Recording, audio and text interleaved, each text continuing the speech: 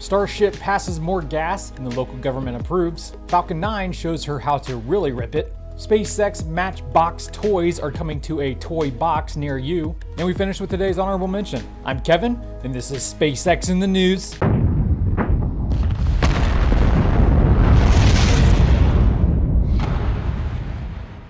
On Tuesday afternoon, the B-7.1 test tank was put through its paces under the can crusher for a second time, following its maiden test at the end of June, and then repeated for a third time Thursday afternoon.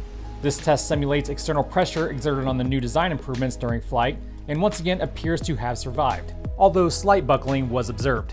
Then the following day, Starship 24 conducted its second overall spin prime test, first using its center 3 sea-level Raptor 2s as it had done previously, but followed closely by the 3 outer vacuums, and an hour later repeated the spin-ups. Thursday, 2 more spin prime tests were performed, but only with a single engine for the first and 2 engines for the second. These tests precede static fire campaigns to make sure everything is working as expected with the new engines before they light them up. Things didn't go so well for Booster 7's spin prime test last week, but a few engines already arrived on site to replace the ones that were shipped out. Meanwhile, local SpaceX crews were seen loading Starlink 2 satellites into the Starlink loading machine in preparation for Starship's first orbital flight. And Cameron County commissioners have publicly backed the company's efforts in the area, citing 20 reasons they voted in favor of a resolution supporting SpaceX activities in Boca Chica and abandoning parts of 4 local roads around the lands they own. One reason being the roads aren't necessary for local property owners, and the county hasn't spent any money repairing them in over a decade anyway. But they also supported the resolution because SpaceX has generated over 6,000 jobs across the county and will continue to pump hundreds of millions into the local economy. Another contributing factor was the FAA's finding of no significant impact during the recent programmatic environmental assessment. But of course, none of that stopped the local woke mind virus zombies from calling the decision, quote, absolutely abhorrent, unfair, and of course, inequitable. But that's far left ideology for you.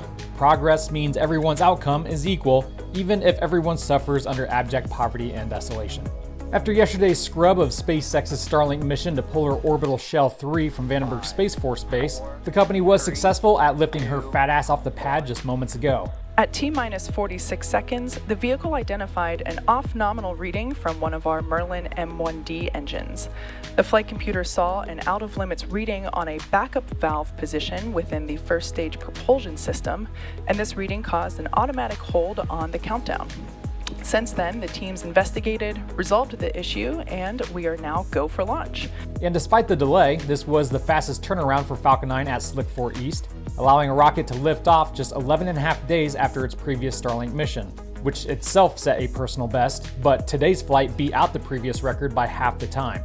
And the booster made its 4th landing on Of Course I Still Love You on the Pacific.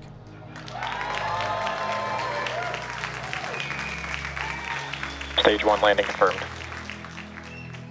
NASA announced this week that they have awarded SpaceX the launch services contract for the Roman Space Telescope, a piece of equipment that will investigate dark energy, dark matter, and exoplanet exploration.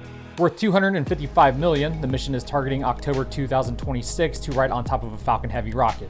The agency also revealed the Crew 5 mission, the first to host a cosmonaut, was pushed to no earlier than September 29th after its brand spanking new booster sustained damage during transport from Hawthorne to McGregor. But undoubtedly, the news to excite you nerds the most is that Mattel announced their agreement with SpaceX to create and sell SpaceX-inspired toys under its Matchbox brand, to be released next year.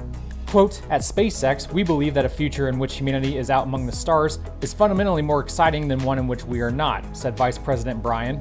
We look forward to working with Mattel to help inspire the next generation of space explorers and enthusiasts. You know, they may have left us high and dry, not to mention me personally hundreds of thousands of dollars out of luck after we put the first SpaceX builds over 10,000 votes on LEGO Ideas, but at least we'll get more of this. But now it's time for today's honorable mention.